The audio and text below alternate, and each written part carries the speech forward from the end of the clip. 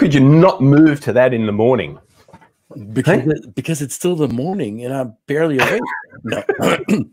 I have to say that that new music with that countdown melody that you entered there, this is our production wizard over there. So yeah, nice. Welcome everybody to Chaps Many Culture. Buongiorno, Brett. Come stai? Buongiorno, buongiorno. It is a wonderful day, wonderful Friday. It is the end of what has been, I think, I mean, of all, you know, all the weeks that we've done. I mean, every week. All the many weeks we've done. The many weeks, the years of toil, and this week has been fantastic. We have had the most amazing guests talking about art, and I'm glad we picked this topic. Obviously, it's close in many ways to both our hearts, but it has been really impactful to listen to the insights and the experiences of how people are using art in their culture and across cultures. It's been fantastic. I don't know about you. I've been loving it because the insights that came out of our guests were very profound and went beyond what one might expect when we set up this program as talking about culture, the space where there's never enough culture. Yes, art is one of those aspects of culture that lots of people that are not doing our work would think of first. However, making the connection or closing that loop, that working creatively in an artful process, creating art of some sort, is a conduit, a tool, a metaphor, a vehicle to do our work. And that was quite inspiring and enlightening. I'm with you, brother. But it hasn't ended here. I mean, No. You're not just putting up with us today. We also have another wonderful friend of ours, another special guest who we're going to bring on here, who's going to round out this week in probably the best way we possibly can, talking about visual arts, but also talking about food. And it's the weekend, and it's a time, usually time when people get together and share food. And may we please introduce the wonderful Antimo Cimino. Buongiorno. Buongiorno. So, ciao, guys. I'm the last one of the series, right? It's like, wow. Last but not least, the most important, you're good in your own right. Oh, yeah, Antimo. Thank you guys for having me. Yeah. So tell the people who don't know you yet, because the three of us, we've worked together, but not everybody watching will probably know this. So Antimo Cimino, that is Italian, and you're not in Italy, you're on the West Coast. It's no, sadly, I'm not in Italy. My heart is there, especially now, but I am in Portland, Oregon, and I've been here about 25 years. Can you believe that? So you came here as a child, basically. Not really. I'm 48. I can say that I lived more in the US than I lived in Italy, where I was born and where my entire family is. But I get to go a lot there when under normal circumstances we can move about the planet. And I take amazing clients and groups throughout Italy, in and out of my friends and family circle, in a way that keeps them in touch more with the people of the culture, not so much the arts and the folklore part of Italy. I think that when one travels to another culture, human interaction is the most important factor. If you want to understand how these people work, how they think, their heartbeat, right? And so entering their home and entering their lifestyle is a very, very unique experience. I think that's great. You said folklore, right? And so when we travel to places, we absorb the folklore of a place before we go. We build up a certain story in our head about what this is going to be. Yeah. And as somebody who visited, so let's bring in, of course, at your home country of Italy last year when I spent 3 weeks there. Of course, I had never been to Italy. Our mode of traveling with our family is to try and do what you do. what you talk about. But still, we are still confronted by a lot of content that we prepare ourselves for, and we look at the folkloric part of the countryside. But it is those special moments that we sometimes miss just with the people, that when all that goes away. And I think your idea of the experiential travel should be something that everybody tries to get themselves involved with. You certainly have to see the sights, and you have to do those tourist things. There is no, I mean, for me, it's the beauty is blending the touristic things with the traveler in depth off the beaten path as well. And there is a huge difference between doing that on your own and doing it with somebody that facilitates the entire interaction. And I think the uniqueness, and I've seen it over and over with my clients, is that I have one foot in the American culture and one foot in the Italian culture. I can really facilitate a lot of intercultural dialogue, a lot of aha moments and amazing memories that come from connecting authentically with people. And yeah, it's just the ultimate. I think that's a given.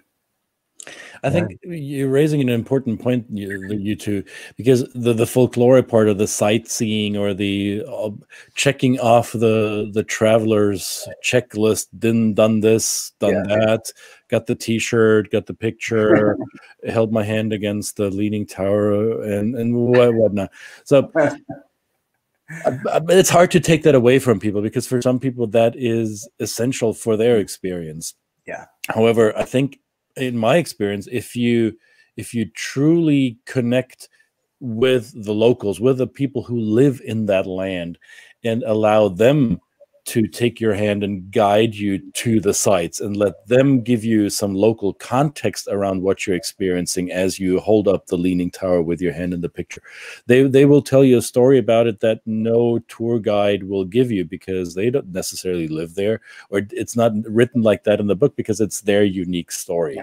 And it becomes yours. It becomes your unique memory, because you sat down with these people, had a drink, you sat down with them to eat, maybe they taught you how to cook that meal together. So it becomes a whole body experience rather than a snapshot, Instagrammable.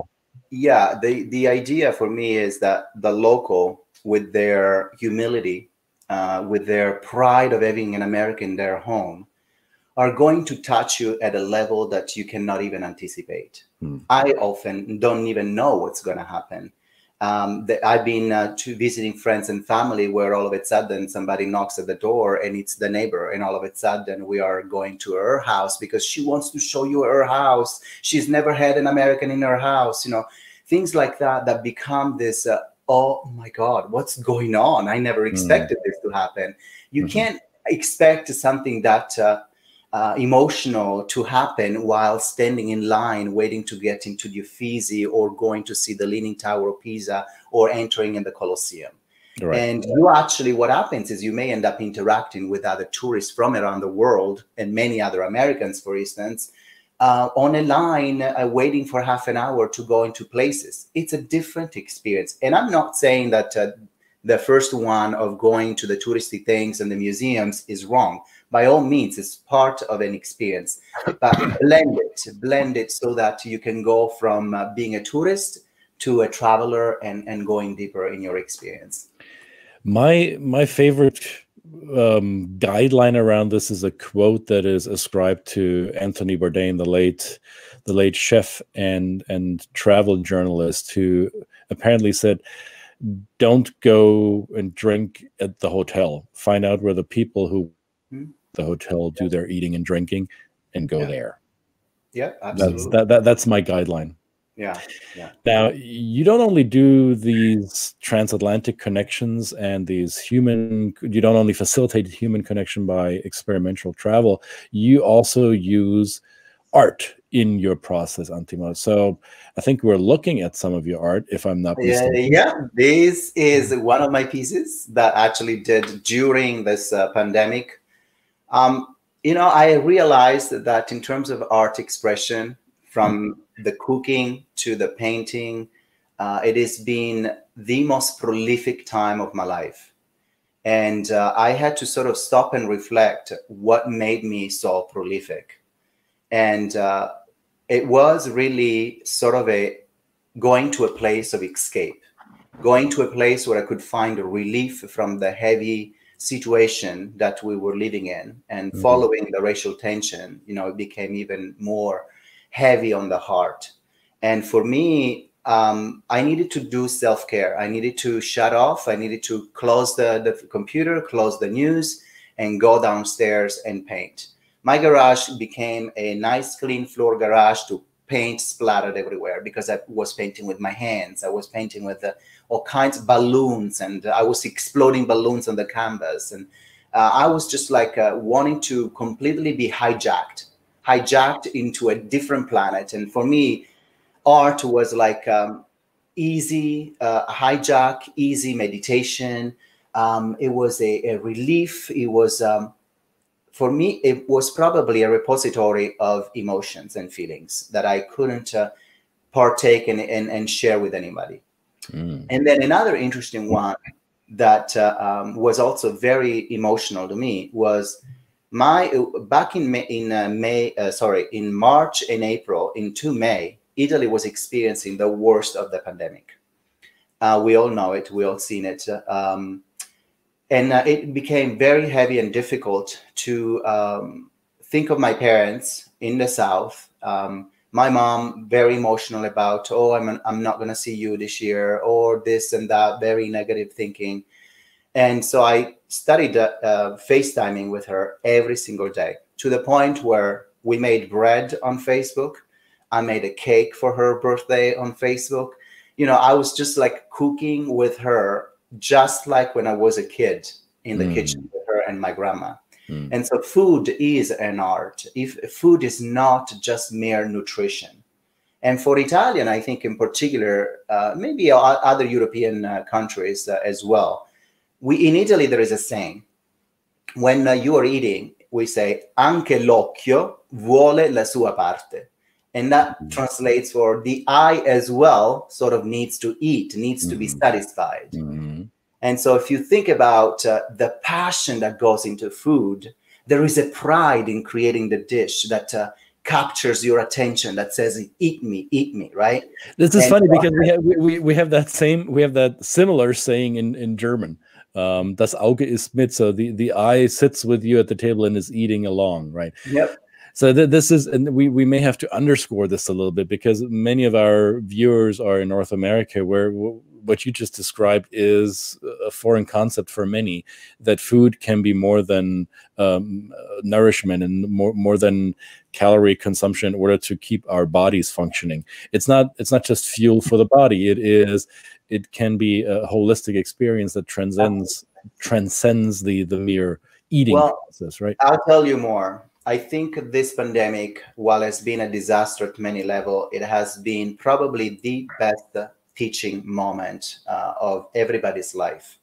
And when I look at the American lifestyle of being always in a hurry, from home to work, from work to picking up the kids, to taking the kids to soccer, all of this chaotic, high stress activity that we are accustomed to, we call that normal.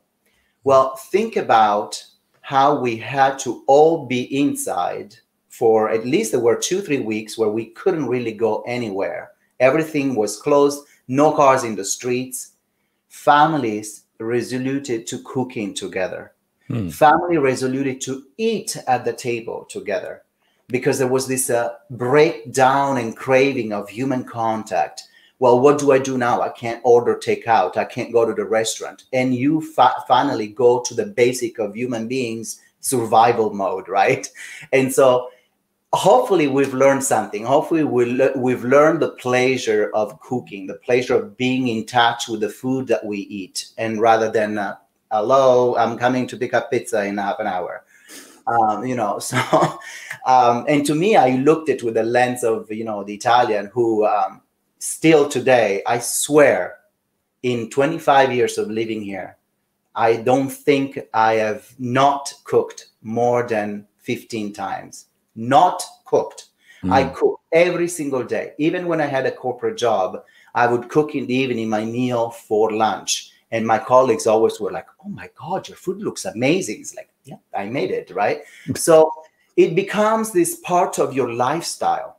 And for us Italians, food is such a connector. It is the tapestry of our culture is also based on food, because we prepare it and we eat seasonally, especially in the South.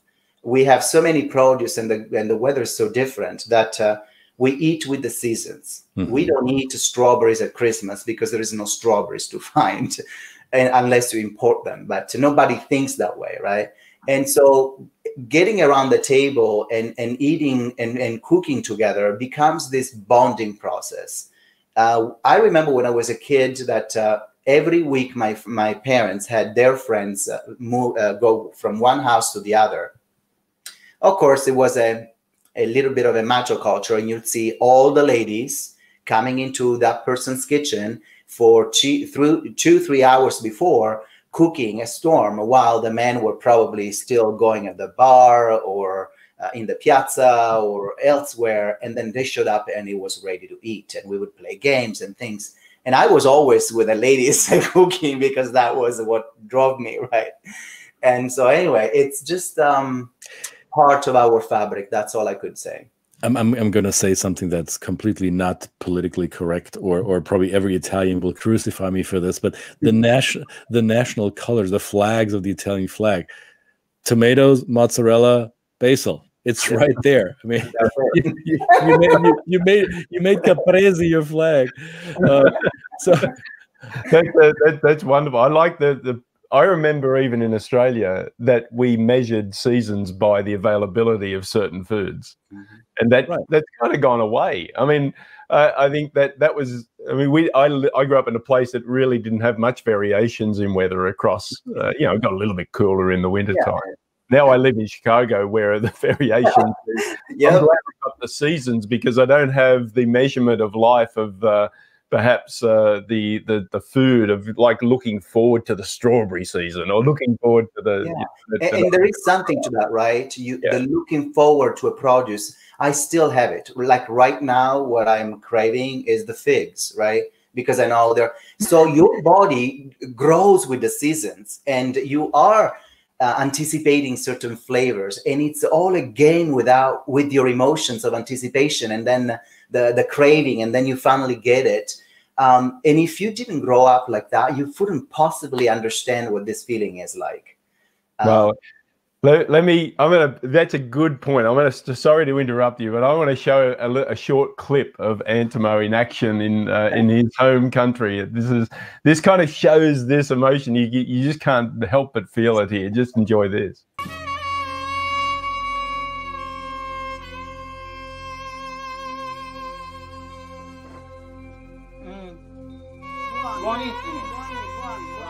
My mom makes the best biscotti in the entire town. And when they're baked in this wood burning oven, it's like heaven and earth opening up. This is biscotti from Puglia, Manduria. And this is Antimo from Globally Local.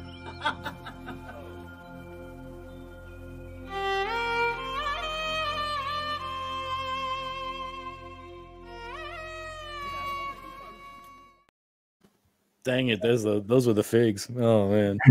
They're the figs, right? Absolutely. Then click Add Extension to continue. What is going on? Siri's talking to you. She came back from yesterday. Well, I think you see me. I no longer see you. I see some sort of update needed, but that's okay. We see you, Antimo. Oh, great. Yeah. When you describe cooking and the preparation of food as this transcendental experience, or this cultural experience that helps us, or even an artistic process, because it serves more than just our need for replenishment, how would you describe your artistic process of painting or creating art in terms of your work? So I know you are part of a group that is hosting a retreat there in Oregon, and you use art as part of that process, don't you? So I do. I'm gonna go there in a second because Sure. as I was watching my mom in that video with my aunt making cookies. I remember one thing that I want to share with you. This makes me almost emotional. When I go home, and especially, for instance, when I will have to go again soon, hopefully, and it will have been a year or a year and a half since I haven't been home.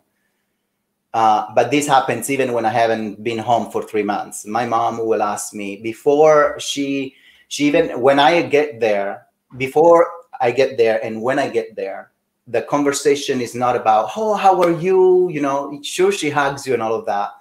But the first one thing that she says is, what do you want to eat? What are you craving? What can I make you?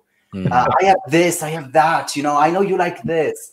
So as you can see, even at that level of a mother love for the son and it's fulfilling her sense of motherhood goes to food. And so it is extremely important. It is, I go back to say, this is not just taking food and putting it in your mouth for nourishment. Think about every bite with the passion and the love and the caring that is being made, and food will taste different. Think of the passion that goes and the energy that goes into food when you cook it, and food will taste different. So that's huge for me. But going back to your question, so yeah, I do all sorts of other things. All of them are connected to passion. But I realized that art has been an omnipresent thing in my life. At 14 until 21 years old, I was a dancer, and that was for me an escape from a kind of a strong father who did not like me to dance. Everything was like a rebellion, a putting my emotions in some way so that I could express them rather than have them sit inside of me. So I look at the creative process as a outlet of expression. It's meditative, but there's more to it when you think about how your brain needs to disconnect from this hyper-tense way of living on an everyday, every minute of our life. And then you try to shut it off and go into this area that, as I said before, kind of hijacks your mind and puts you in a place of creative response. So I think art is a creative response, a creative process, a creative processing of feelings and emotions. And I did it a lot during the COVID pandemic and the racial tension because I was feeling I wanted to express something, and I was fearful of expressing something. I actually never did stand in front of a camera and express things like Christian, like you did, or Brett, you did as well. But I put it into paintings. I didn't need the world to listen because I knew deep inside me where I was, and I just needed to put it somehow, somewhere. I created a painting during during the week after George Floyd was assassinated, I started with, actually, I have the painting with me right here, and I'm going to take it so that I can describe it live. Yeah, that is awesome. See, these are the moments you don't calculate for. People walking away from the camera to pick something up. I don't know if you can see it. I can't. There you go. We can see it. Oh, Okay, wow. so what I did, I took an old canvas that was beat up, even torn, and I put tape in the back. I wanted something that said used, abused. I wanted something that was thick in skin, in history. And there was a writing over it that said garage sale. I just plastered it with gesso and started trying to get rid of it because it was going to show through. And then I started with this thick coat of paint at the top, as you can see, black. And then across it, I started putting blotches of color, one next to the other, one next to the other. And I took a brush and I drew it vertically through all of the colors and created hearts. I've documented this in pictures. And that spoke to me because it was a hearts of many colors bleeding, crying for for love, compassion, understanding, justice. And then I thought, this, you know, I was in tears doing this. I was in tears. I have not been able to watch the video of George Floyd. I will not watch it because it tears me apart. To think that a human being can be capable of such an atrocity. And so through that, I was literally crying and sobbing, and I thought, tears. So I took the canvas and flipped it. Like this, and the color, because I was working on the floor, and the color started dripping into tears. I let it dry. I went back the following day. Everything was still going on and very, very heightened and very heavy emotionally. I drew another set of color, blood and deep purple kind of thing, and let it dry, drop that into a pool that was the heart, because we needed to manifest our art hating, our art loving, our heart of compassion. And then I just ended it by splattering red, as if that was, you know, the violence that we've seen over and over and over and over in the last 400 years. And this is Black Lives Matters for me. And there's a connection you made, and I don't know if you made it consciously or if it was by accident, but you said earlier when you enter your mom's home, the first thing she's asking you, what do you want to eat? And the last thing that George Floyd said with his last breath, he was calling out for his mom. Yeah. Yeah, it says it all, right? Yeah. Anyway, I don't want to go other places, but these are the places where we sit, our emotions sit, and we have to listen. We have to talk about it. We have to stand up for it. Well, you don't let them sit. You allow them to come on canvas. That's your form of expression, right? And this is, you tell a story around this, and you can use this process and processing of emotions as a vehicle for your work, can't you? Yeah, I do. I actually, in everything that we do, especially right now, we're doing this series of wellness, leadership and wellness retreats to really create a space where people can unplug, can disconnect, can dedicate one full day to self-care, to teach them how, in even the highest of stress, you can turn off everything. You have a tool at your disposal, and that is breath. It is underutilized, is misunderstood. We just breathe barely enough to survive, just like we're doing now as we talk. But there is a huge power to taking a deep, slow breath from your nose, holding into and opening your heart and expressing gratitude, and letting go through the nose again, very, very slowly, twice as slow as your intake of air. And through this series of exercises, through exercises of laughter, through exercises of thinking about your intention, through a narrative of about your goals, about how to rewrite your life, we create this clinic of self-care where people come out of it and they are very, very thankful they participate. They feel like they have tools to persist and endure during these uncertain circumstances. So, and art is part of it, because we also move, we feel the body, we dance just loosely. And I also say to people, truly, this is an opportunity to be foolish and to be a child, because oftentimes we forget to relax, to let it rise to the surface. What emotions and what is that we're feeling? What do you feel when you channel the child in you? So we forget how to be that, right? So if people go to this website that you're seeing on the screen, culturalgloballabs.com, they'll find more information about how these retreats are put together and how they can participate, right? Somewhat they will, because one of our program is the wellness and leadership that hopefully we can start again soon, face to face, when we can travel. But they can also email me at antimo@culturalgloballabs.com, and I will give them information. Of course, for anybody living in Oregon and Washington, that is very feasible because these are face-to-face meetings. It's a 1 hour. It's super safe. We are actually in the curve and the bank of a river in a constant flow of air and water.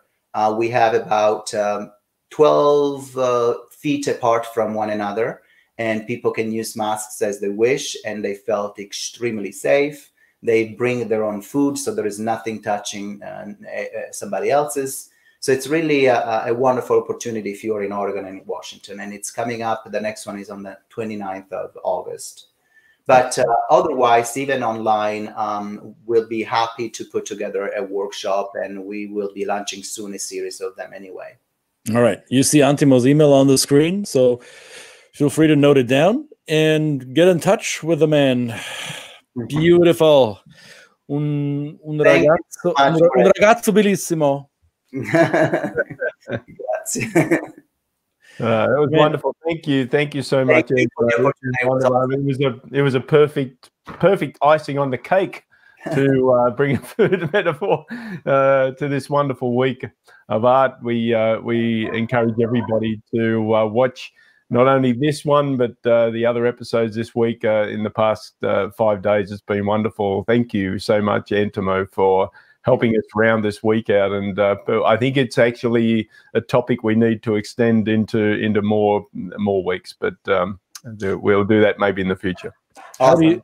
How do you say have a wonderful weekend in Italian? Have a wonderful week or weekend? Weekend. Vi auguro un buon weekend o fine settimana. Fine settimana. Fine settimana. Grazie mille. Grazie. Grazie. Ciao. Bye, everybody. Ciao.